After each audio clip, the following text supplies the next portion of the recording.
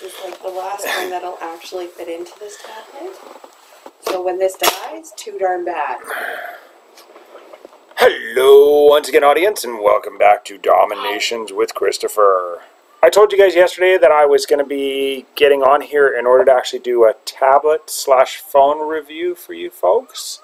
I know that this has been kind of a topic in regard to speed dropping. If you haven't seen my how-to on speed dropping, I would strongly suggest you go and check that out.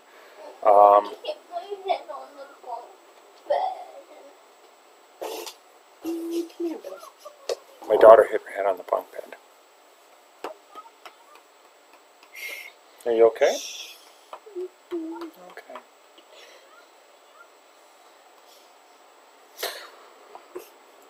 What Brian does to you. Don't touch my stuff. Arm out. The 2-year-old has now claimed the one tablet that I was going to review. So what I've got here in front of me, which is a newer tablet, that's the one that's actually casting for you guys. This is an Nvidia Sheild. This is the original Sheild. Now there is no hardware difference between the Sheild and the Sheild K1. They are exactly the same specifications. The only difference you're going to find is that the original Sheild comes with a charger and it has a stylus. Outside of that, they are identical systems as far as specifications. By far, this is the device that I would recommend. If you guys are looking to pick up a new device, the Nvidia Sheild or the Nvidia Sheild K1 are the devices that are recommended. The other one that I have, my old device that I was playing with, is a Samsung S7. That's a telephone, for those of you that don't know. The touch input on that allows you to do, at best, a single finger drop. Doing a 2-finger drop on that thing is very finicky at best. However, the gameplay on that is very smooth, and it does actually last and charge at the same time, which is good.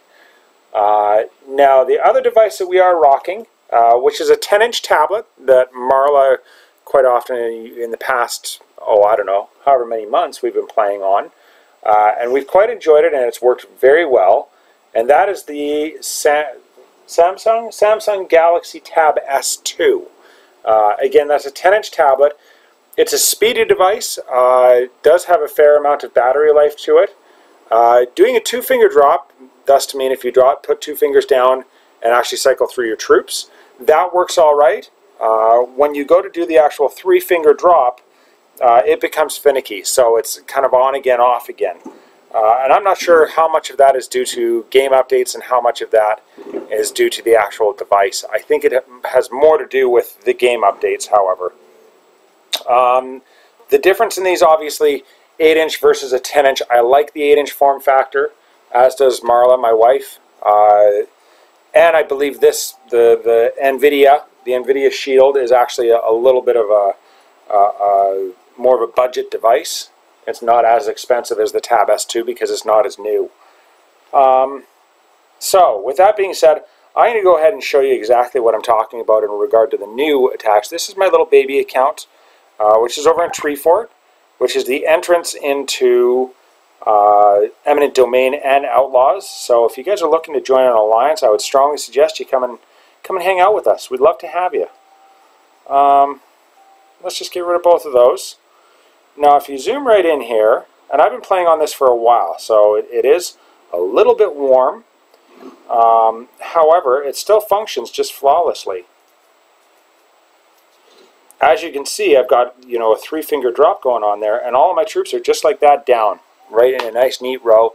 And I haven't actually tested the limits to go further than that, but I know that consistently I can go ahead and get the 3-finger drop down, and it works wonderfully. Now, as far as device performance, I have seen 0 lag. One of the other added, I think, benefits of this thing is that it does stream straight to Twitch.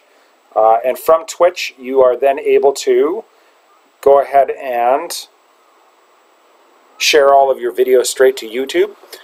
So if you are looking to actually rebroadcast things, this is an excellent device to have, excellent device to use. What else can we really say about it? They are both, the maximum resolution on the 10-inch is 1080p, And the maximum resolution you're going to find on this 8-inch is actually 720p. Now that may have changed, but that's the last specs that I read.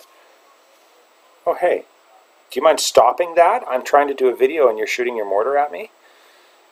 There. Okay. And as you can see, like I said, the other advantages of this, it's got a mini HDMI cable.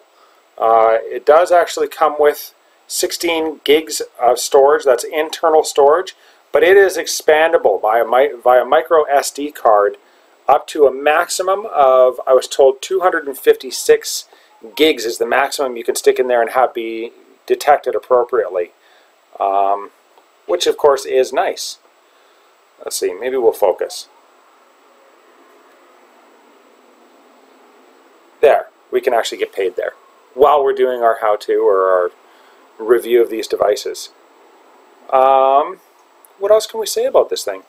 I am excited to actually get a micro SD card. I would like to get the streaming to go from the micro SD to the computer. The application that we've been using in the past has been AirServer, or AirServe I believe it's called. It's a paid-for application, and I feel that it's not as responsive as I would like. Gotta do the speed rally. And we're going to wait another minute while my troops wander around and hopefully don't all die. What are you guys up to? Battery life on this one, it seems to last pretty well all throughout the morning. And that's with, you know, said 2-year-old taking it. It doesn't get much rest when the 2-year-old's awake.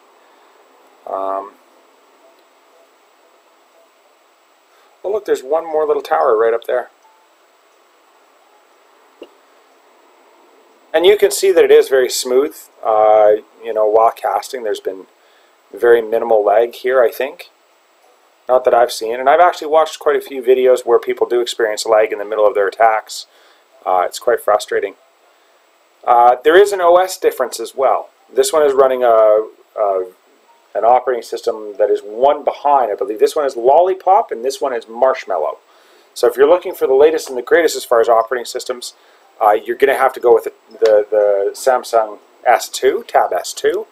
But here again, the Nvidia Sheild or Sheild K1. That's what I'm recommending for DomiNations. Thanks very much for watching. Don't forget to like and subscribe. If you have experience with an Apple device, I'd love to hear from you down below as far as performance and maximum number of finger drops on and your thoughts on it. Be sure to keep your sticks on the ice and have a good time.